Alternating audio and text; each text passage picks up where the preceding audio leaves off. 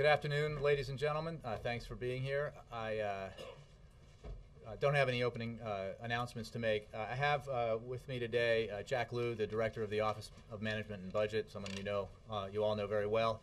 What I'd like to do is have the top portion of this briefing, if we could take questions that you might have about the President's speech yesterday, the policy vision he laid out, and the process that he's put in motion to try to realize that vision.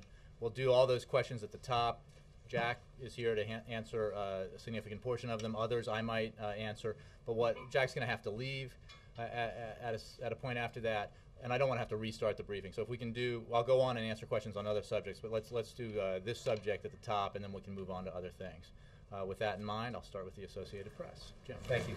Jack, the President is calling for $1 trillion in tax revenue over 12 years, and that's an addition of over the roughly $700 billion from the expiring Bush-era tax provisions. Can the President guarantee that that extra $1 trillion is not going to touch anybody but that top 2% of earners? And if that's the case, does that mean that the wealthiest Americans are going to have like a $1.8 trillion new tax burden? Well, to be clear, the expiration of the tax rates that were in the Bush tax cut are assumed in our budget because the President, as I said yesterday, will not agree to extend them again. On top of that, the President has proposed that we go through a process of tax reform where we broaden the base and we eliminate the exclusions and preferences, tax expenditures. And if you look at where the benefit of those tax expenditures go, the vast majority of special provisions and preferential rates are for those with the highest incomes. And it's certainly not necessary to have broad-based tax increases in order to get the savings that were in the package that the President outlined yesterday. So you say most of the benefits go to, does that mean that those are the only places that those savings would be targeted? In order to achieve the savings that were outlined yesterday in the framework, it is not necessary to go below that point, to go below the threshold. And that's what the President has proposed. Jay, so it's not necessary to go below $250,000 at all? No one under $250,000 will get a tax increase. $250 for a family, $200 for an individual. $250 for no tax increase for anyone making under $200,000 a year. Obviously, we're talking about a proposal. The President has put forth a framework, and that is what the President has proposed. Yes. Okay, if I could follow up. The tone of the President's speech yesterday, he talked about the Republicans' pessimistic view of America and how they want to break the social compact. Then he talked about finding common ground, and I'm wondering what part of the pessimistic vision he can embrace. Well, a fair question, Jim, but I think I would point out that what the President did yesterday was describe the vision put forward by the House Republican plan and describe his own vision, the vision that he thinks is preferable and which is embodied in the proposal he then put forward. What is true is that these are competing visions and that these are contentious issues. There's a long history in Washington of contentious issues being resolved in a bipartisan way. It's been done under Ronald Reagan and Tip O'Neill. The first President Bush, as President Obama pointed out yesterday, President Clinton with Speaker Gingrich. This, just because there's a lot of heat in these discussions and these debates, a lot of firmly held convictions, doesn't mean that we cannot come together and find common ground. The President believes that. But he also thinks it's very important to make clear what his vision is and to contrast it to the vision put forward in the House Republican budget. That's an important thing to do. It does, but he still very firmly believes that we can find common ground, that just as we did last week and in December, and as previous presidents dealing in a similar divided government situation have done to achieve big things in the past. So the confidence is there, the optimism is there, and he looks forward to the process that he initiated yesterday, moving forward quickly because he thinks this is important work that needs to get done. Dan. How does Social Security fit into that vision in terms of raising the retirement age to 70? Perhaps, what's the White House position? Well, I think Jack can handle the policy side of that. Go ahead. The president has, on a number of occasions, including yesterday and going back to the State of the Union, made clear that he thinks that it's important that we deal with Social Security and that we deal with it now. But Social Security is a different issue than these other fiscal challenges. The real problem is a 75-year problem. The problem is that we have an obligation to keep Social Security sound so that people who are working today and who are going to be retiring and getting benefits many years from now can count on the system. Social Security did not cause the deficit we have now. Social Security ran a surplus for many, many years, since 1983. And the Social Security Trust Fund was built up to a point where if we weren't in the bad fiscal conditions we were in, it would be in fine shape. So it's not fair to put it in the same place as other things that are being discussed for deficit reduction. It is a parallel and important challenge, but it's not the same. And we would very much like to engage in a process to work through Social Security, where we learned in the 1980s. I was involved in 1983. I was involved in 1981 and 82 when we didn't have such great consensus on Social Security. I was involved in 1983 when we did. When reasonable people look for the sensible middle, you can agree on Social Security. It's actually not as complicated as a matter of policy as health care is. And we need to get to the process of having that conversation without coming with preconditions and lots of statements in advance. The suggestion that we should be laying down a policy on Social Security, my own view as somebody who's lived through battles on Social Security is that's not the way to advance the dialogue. As soon as one party lays down a position, the other parties take a counter position. The way to make progress on Social Security is to say we're going to protect Social Security for 75 years. We want to do it in a way that's reasonable and balanced, and to have the conversation. So I think the president's shown leadership on it on a number of occasions, putting it out there in the frame, which I personally believe is the way you can make progress. Let me get to Jeff. Yeah. Thanks, Jay. May I ask kind of a wonky question? Another area where the Republicans and Democrats don't necessarily agree is on the debt limit. Is the White House, is the administration preparing contingency plans now already for the possibility that the debt ceiling will not be extended, such as through a staggered default? I think one of the very encouraging things about the leadership meeting yesterday was that all parties agreed that it's unthinkable that the United States would not be able to meet its obligations on its debt. The full faith and credit of the United States is something that we have a real obligation, a trust relationship with our people not to undermine. And that's why we've said these issues shouldn't be connected. The debt limit should just be extended, and we need to have this urgent debate on our fiscal condition. I think that Secretary of Treasury has made clear in his communications with Congress what kinds of flexibility he has if we reach a debt limit, and they're very limited.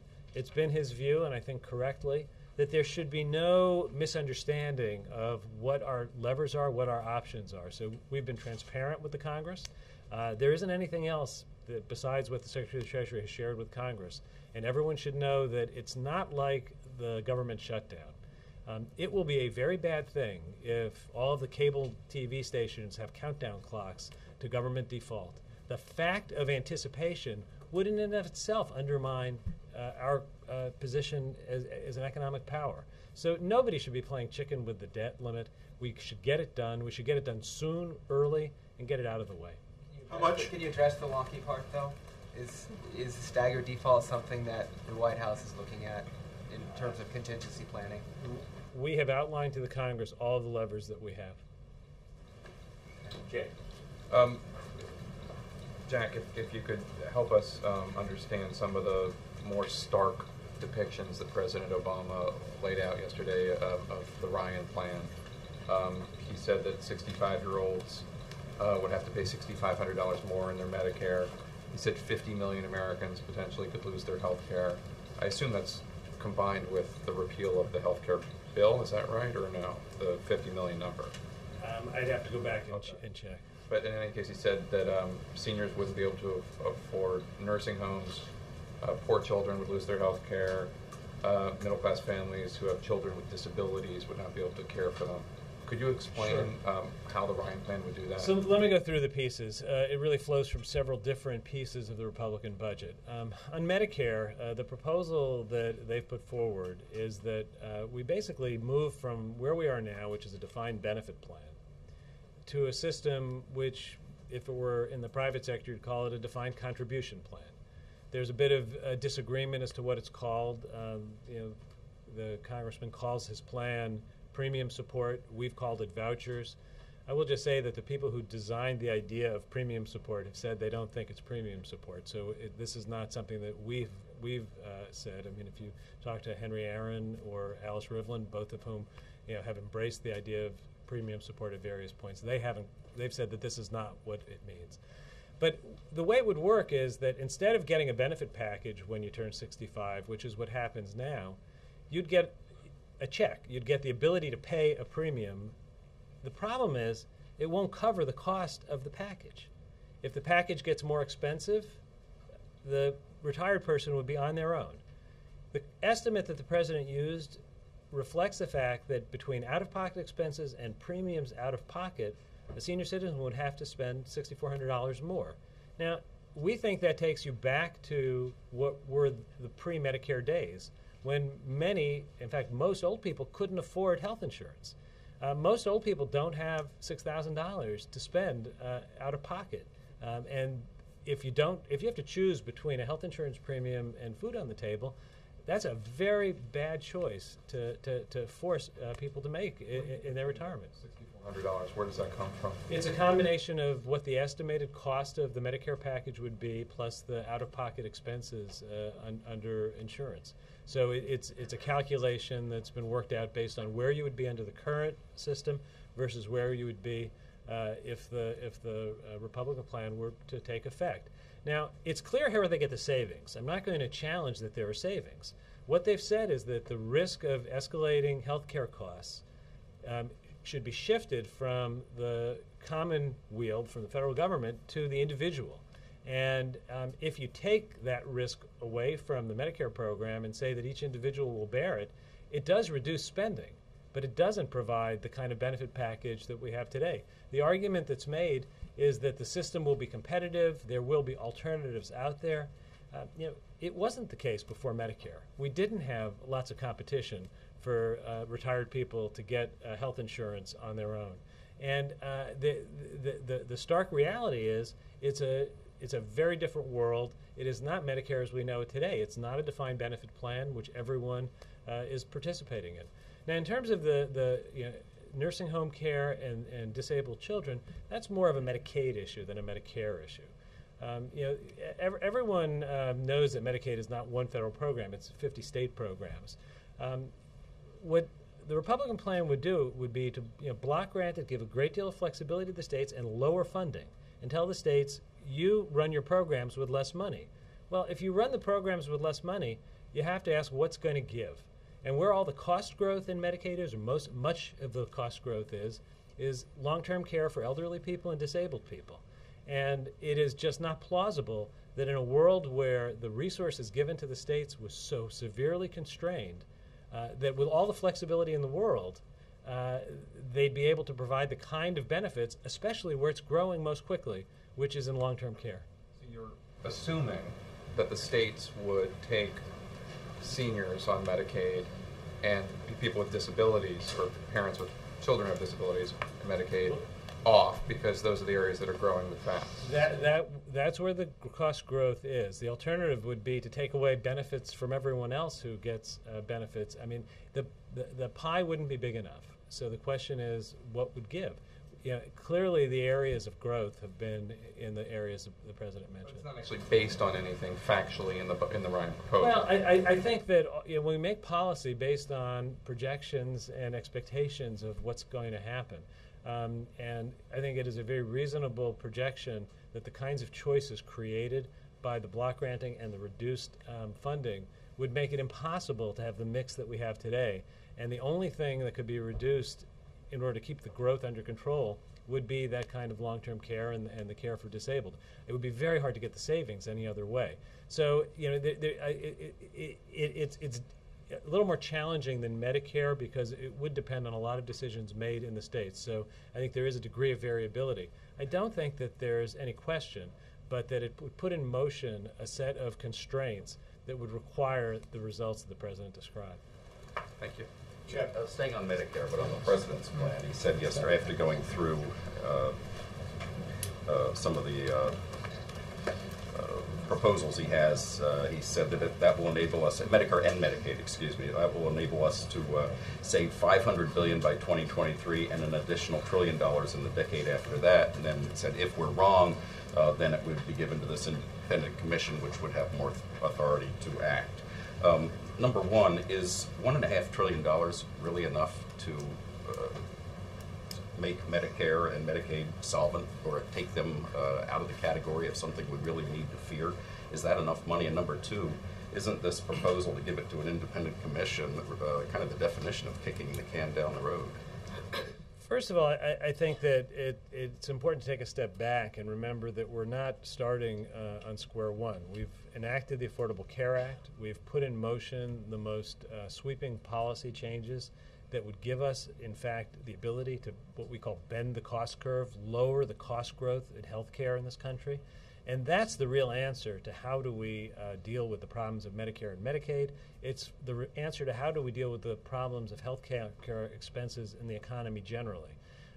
It's not the case that Medicare and Medicaid are growing faster than health care costs generally. Medicare and Medicaid are growing a little less than or with, depending on what measures you look at, the health care costs in the overall economy. The Affordable Care Act put very important provisions in place to help us to start to bend the cost curve.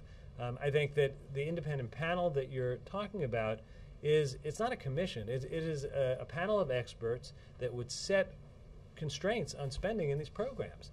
And it would limit the growth in the programs to a level that would require, changes in reimbursement practices and the like.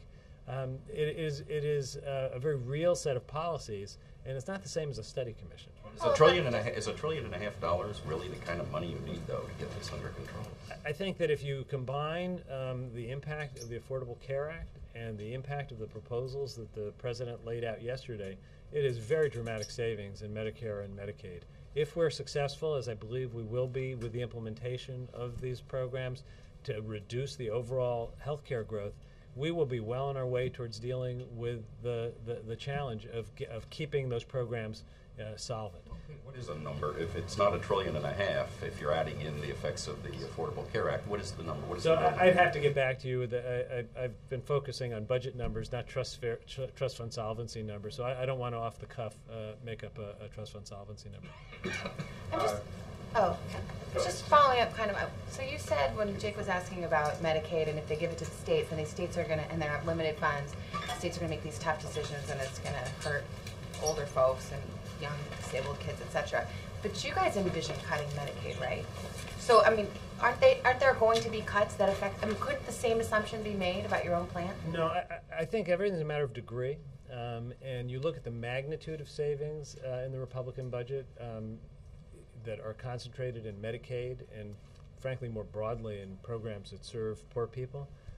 It would very much change the social fabric of this country. I think that in Medicaid, flexibility to the states is something the President has said he wants to work on. Dealing with the problem of the so-called dual eligibles, people who are in Medicare and Medicaid, is something he wants to work with the states on.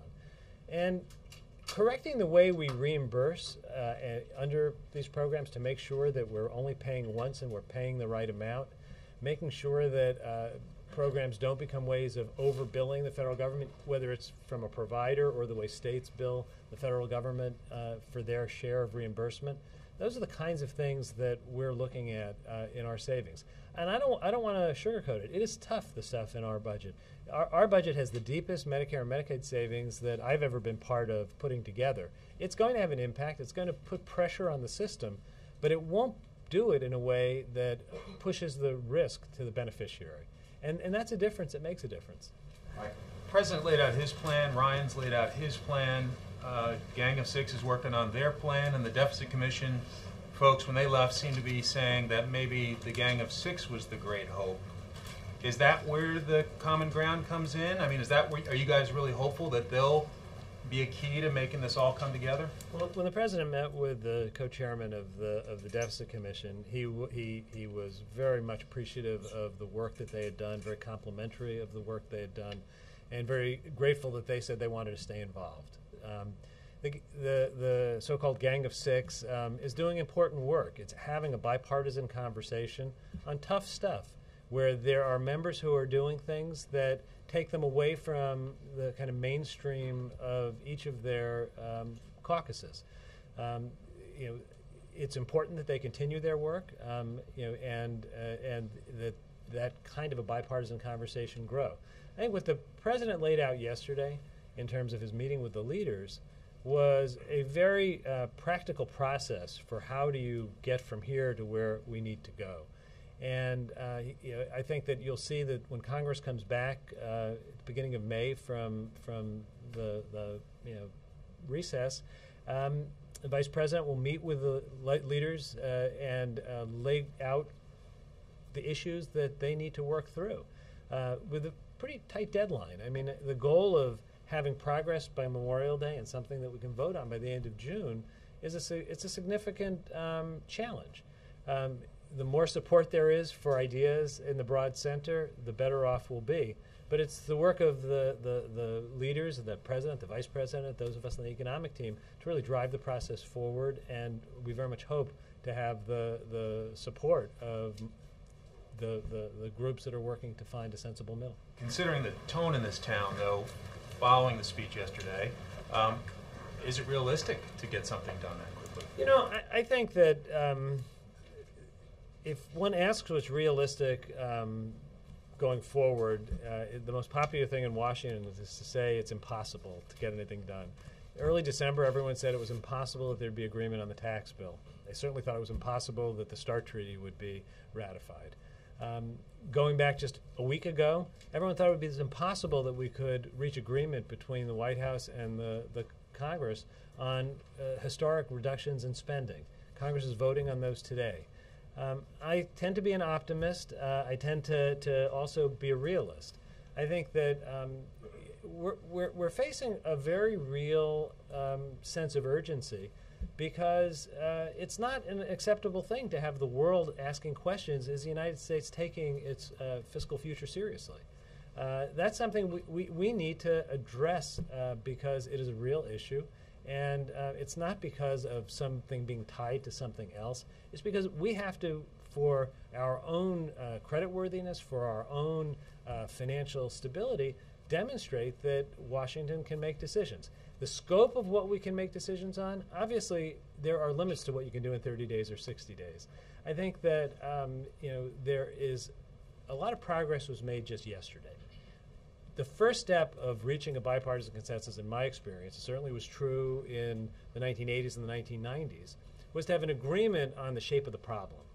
If we can agree that the shape of the problem is that we need to be looking at $4 trillion of deficit reduction over the next 10 to 12 years, we've made progress already. Once responsible leaders define a problem, they then take on the burden of finding a solution. And I think that coming back from the recess, we will sit down together, and it will be a challenge.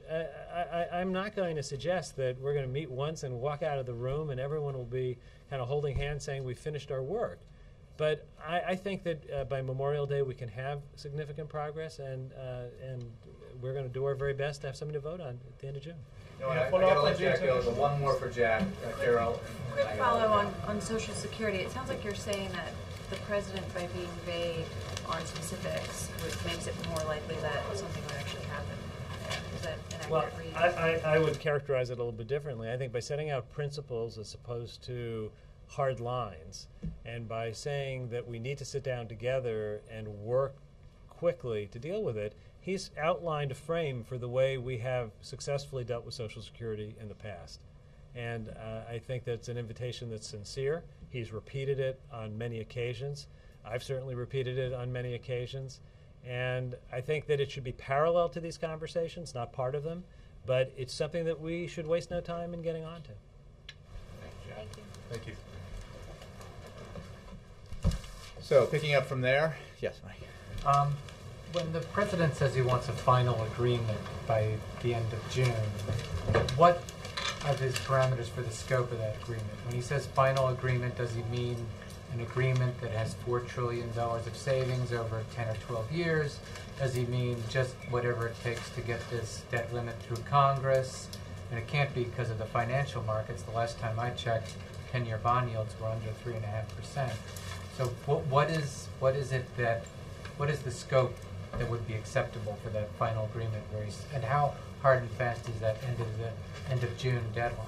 Well, I think there is a process that he laid out both yesterday in his speech and in the room in more detail with the leadership that requires a certain amount of focus and urgency to address these issues. As Jack just said, you can't solve all of this. You can't do all of this in 30 or 60 days, obviously. But what you can agree on is a definition of the problem, a framework for how to approach addressing the problem, and some targets and goals about how you achieve some accomplishments towards a solution. Now, and even that is as specific as I think we can be at this point, because they need to do their work and find what they can achieve that's substantive and real within that time frame that demonstrates the fact that these very difficult issues are being addressed in a bipartisan way by a very serious group of lawmakers, and so that we can keep moving forward and address the problem. So it sounds like a framework would be enough. If you could Well, agree again, on that and how you define that, I think, in the details of that will be determined by those negotiators who are part of the process, and that could be, there could be a lot of substantial detail attached to that, but what is important is that the progress is being made. What I want to emphasize is what Jack said, is that obviously these are large problems that to address all in a piece of legislation in 30 to 60 days obviously is a reach, but you can make significant progress in that time frame, and that's what the president is asking the members of this group of negotiators, bipartisan, bicameral, to do. Mark. Jay, can you tell us what President Obama meant when he said in his speech he wants to make the tax code more simple and fair? I think he wants to make the tax code more simple and more fair. It's filled with a lot of complexities, a lot of loopholes, a lot of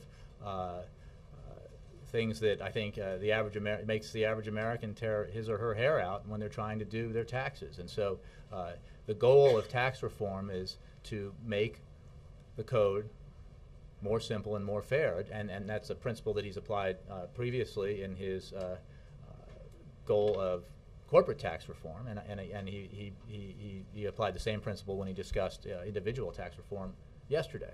And I think that that would be a process, an outcome that would be welcome by every American who pays taxes. Is raising tax rates on some but not all, is that fair?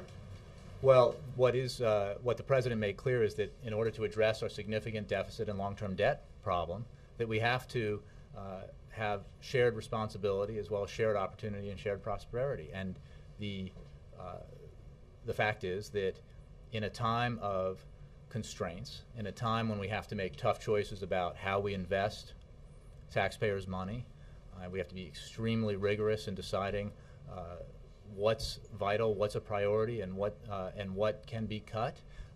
It's important that the burden is shared and the burden is fair. And what the president firmly believes is that we cannot extend the Bush tax cuts for the wealthiest Americans at the cost of $750 billion, I believe the figure is, over 10 years, when we have this mountain of debt to deal with.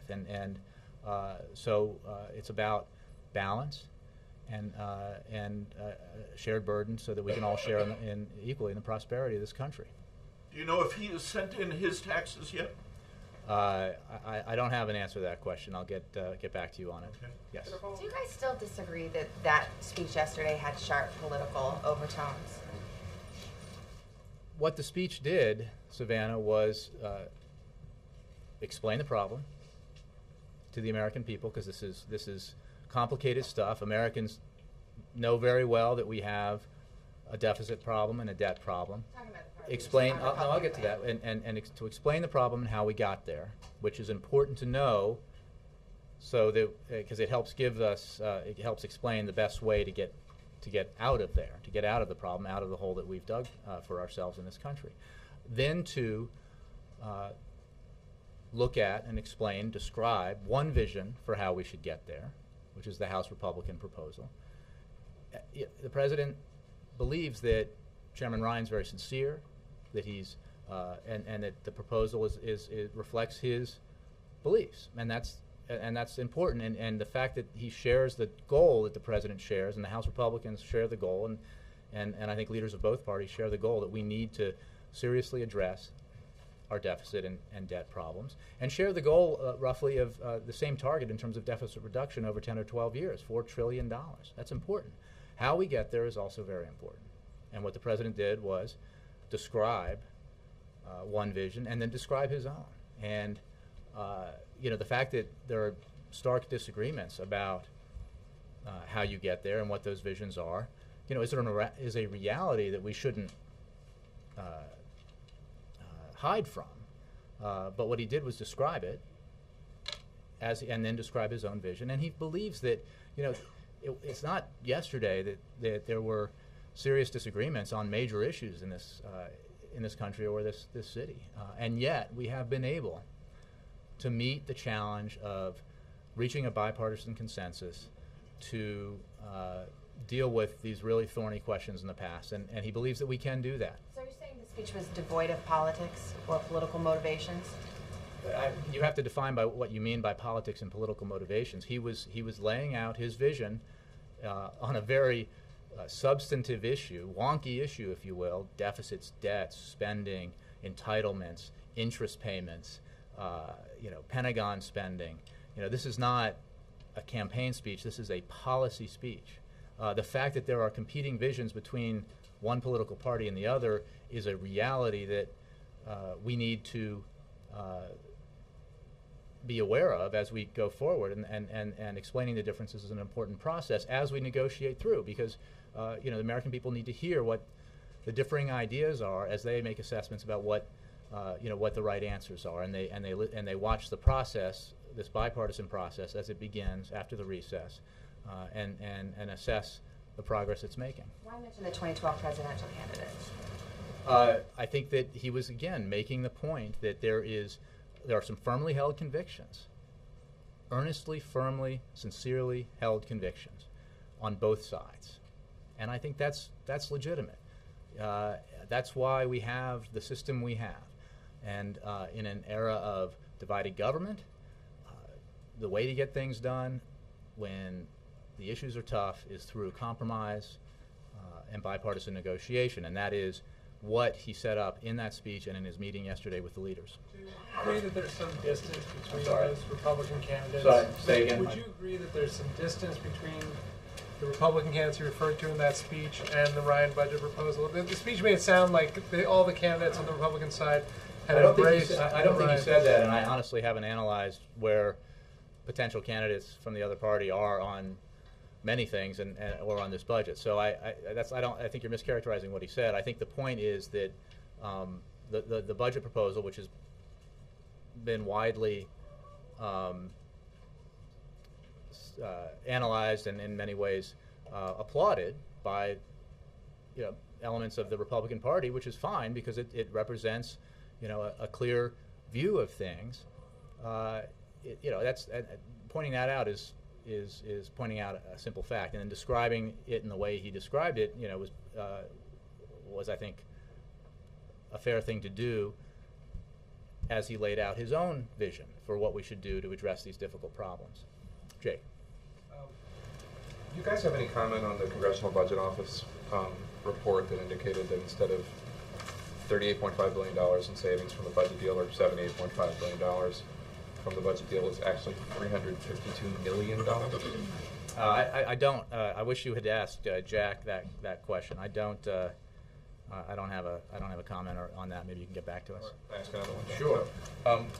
for the sake of this question, if we could posit that this is, just to remove this talking point from the equation, that this is the most transparent administration in history. That said, do you have any comment on the Center for Public Integrity study indicating that there are a lot of holes in the visitors logs, that a lot of people come and don't sign the visitors logs, and there seem to be some problems with them? Well, what I would say, in addition to pointing out, because while I think it's possible that all the television stations and networks in the country and the world who are watching this might play your soundbite about the fact that this is the most transparent administration in history.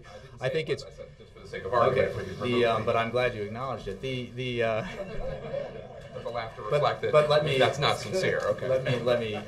No, fair point. No, but it is. You know, we have made extraordinary efforts. This president has made extraordinary efforts to demonstrate the transparency that he thinks is vitally important. What I would note about the fact that we release records that have never been released before is that the system of the wave system from which these releases are drawn is not designed for. It's not visitors logs. They're not designed for public release. They're designed for security reasons. So the fact that it's incomplete is not a reflection of any effort to withhold information. We release the information that we have in ways that have never been done before by any administration of any party, and we continue to work on ways to enhance the transparency that we've achieved already. But did that? I don't have a comment on the report except to say that that the system is not designed for this use that we've put it to, which is to release the information. It's a security system designed to protect the first family, the second family, the people who work here. The report seemed to suggest that there are people who, not for security reasons, not CIA officers off the fields of Afghanistan, but Stevie Wonder or celebrities, people who have come here who don't show up in the visitors logs. I think you could address that question to how I deal with it to the Secret Service. I would say that one point that they seem to make a big deal about was that assistants often are the names attached to who's visited, because assistants tend to clear people in. Often if somebody's seeing Jack Lew over at OMB or me or whatever, that somebody in that office will be the name associated with clearing someone in. That's how the system works, so that if there's a problem at the gate, they know who to call to clear something up, or to make sure that the person who's visiting is the right person and why the information may not match. So I think there's, the system is there for security reasons. The processes that are used by the Secret Service, I'd have to refer questions about that to them. But our effort at transparency is broad and sincere, and we continue to make efforts to be to earn our reputation as the most transparent administration in history every day. Jim, and then I'm going to get to the back rows. Yeah. I just wanted to ask Olivia a question, if I could. Does the president agree with David Cameron and President Sarkozy that there should be more intensified strikes by NATO in Libya, and is there any intent now for the president to join them in some kind of joint statement on Libya at this point? Well, the leaders of those countries are close. Those countries are close allies. We have very close relationships with those, with Britain and France, and the president has extremely good working relationship with the leaders of those countries. And we also have great confidence in NATO's capacity to fulfill the mission of implementing United Nations Security Council Resolution 1973. I would note, actually, that it's my understanding that strikes, the tempo of the campaign, questions about that should be asked at NATO or at the Defense Department, but it is my understanding that tempo has picked up. I mean, it depends on the operations that they're undertaking. So we remain confident that NATO is fully capable of executing the mission. And remember what the mission is. Clearly defined. Enforce the no-fly zone, enforce the arms embargo, and protect civilians. It is not described at all in any way in that mission statement from the Security Council resolution that regime change should be effected through military force. That the mission on paper is the mission that NATO is enforcing, and we are obviously a partner in that mission and a member of NATO and part of the implementation of that mission in a support and assist role. Will there be stepped up use of American equipment? No, that's not what I'm saying at all. I'm saying that the tempo of, I think these questions are best asked at the Defense Department or at NATO, but the tempo of operations depends on a lot of factors, and I think that that tempo rises and falls based on a lot of factors, and that there has been a rise recently and may fall again. But again, it's about fulfilling the mission that's outlined in that resolution. Libyan State Television had video today of Libyan leader Muammar Gaddafi riding about town in Tripoli. His head was sticking up through the sunroof. He seemed to be in a very celebratory mood. He was greeted by throngs of people all about town. What's the administration's reaction to that? He seemed to be thumbing his nose. We have no reaction to that, which I haven't seen, except to say that a repressive leader's ability to create a little propaganda is not unprecedented. It happens all the time. I will tell you simply that what we and our international partners are doing every day is tightening the noose around Gaddafi through the sanctions that we've implemented and the other measures that we've taken. We have made it increasingly uncomfortable for those around him to continue to stay with him because of the sanctions. As you know, some leaders of that regime have made the choice to depart from the Gaddafi regime, and we look forward to more of that happening. I will tell you, it did look like the noose was tightening around him today, and I realized, Jay, you didn't see the video yet. Yes.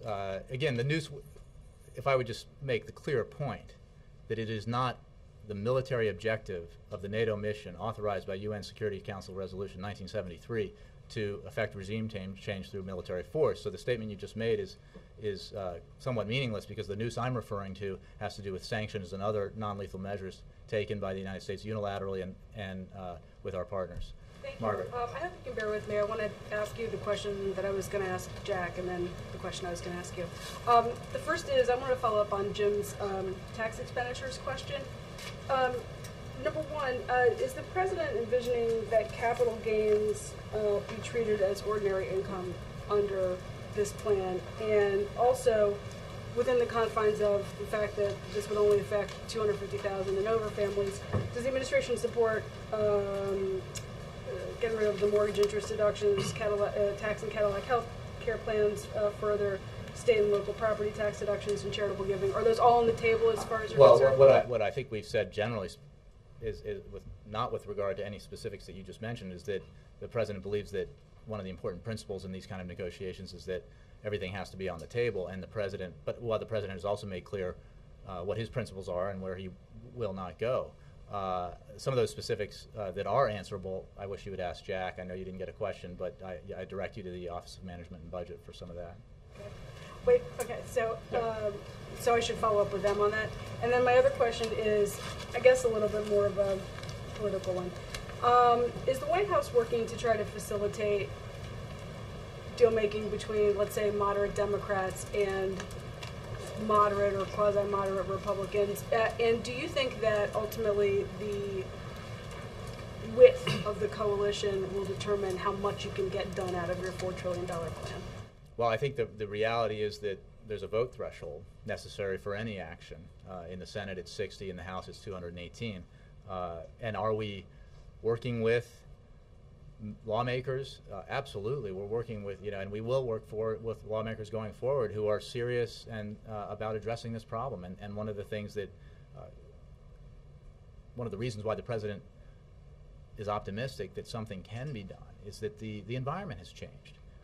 I think Jack spoke about this when he was here, that there is a certain realization taking hold that there is an urgency to addressing this problem, and that it requires bipartisan action, and that it requires very tough choices, and it requires Republicans and Democrats to move outside their comfort zone, to accept the fact that some of the things that need to be done to achieve the $4 trillion deficit reduction that is the general goal of everyone, it seems, in this debate, that you have to do things that are politically uncomfortable. You have to accept that the cuts that are tough choices the president spoke about, looking at tax expenditures and revenues that some Republicans have acknowledged need to be looked at. I mean, that's how this process works. And so the answer is we will eagerly work with those members of Congress who are demonstrate how serious they are about this issue.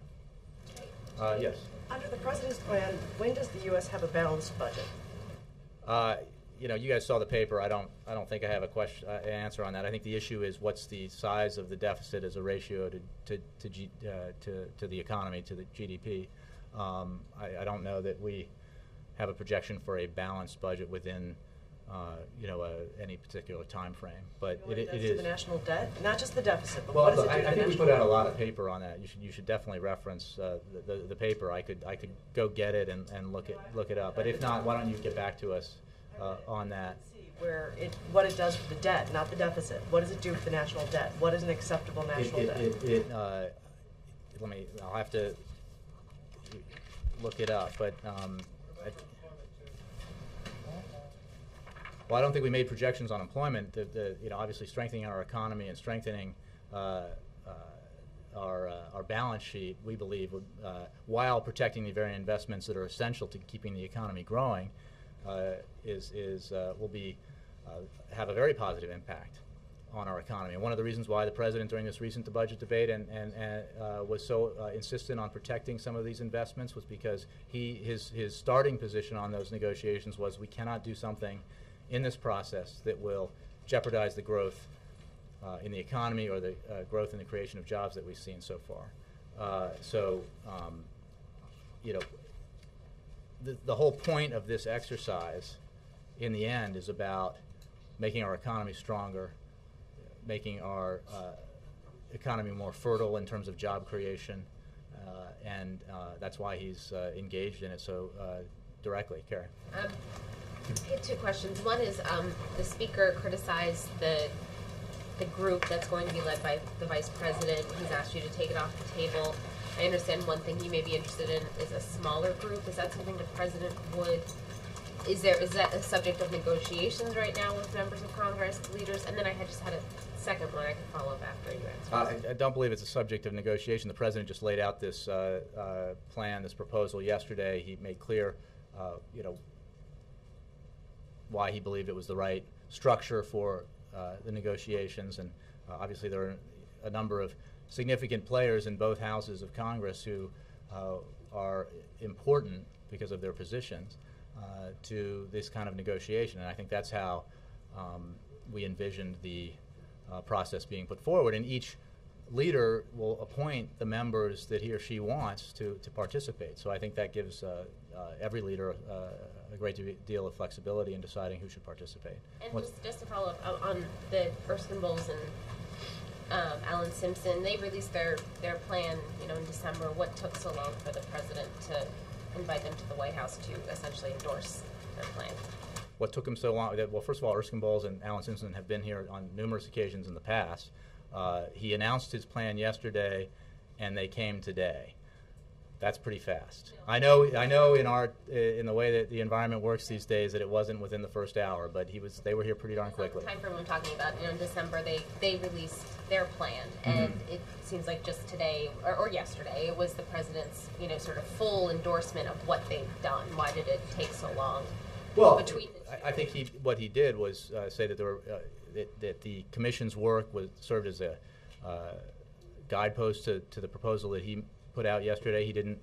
He adopted some of their proposals in his 2012 budget, and he adopted many more in the proposal he put forward yesterday, and continues to look to that document for ideas for going forward. And shouldn't be lost on you that the Vice President's Chief of Staff was the executive director of that commission, and is obviously playing an important role going forward in all of this. So the fact that the President was very appreciative of the work that they did, thought it was extremely important, was the case in December, and has been the case every day since then, and will be the case going forward. One of the things that he was so appreciative about today in their meeting was that they have both committed to stay engaged in this process, because they're very important voices in this, and they helped create a framework that has helped change the debate and change the tone here.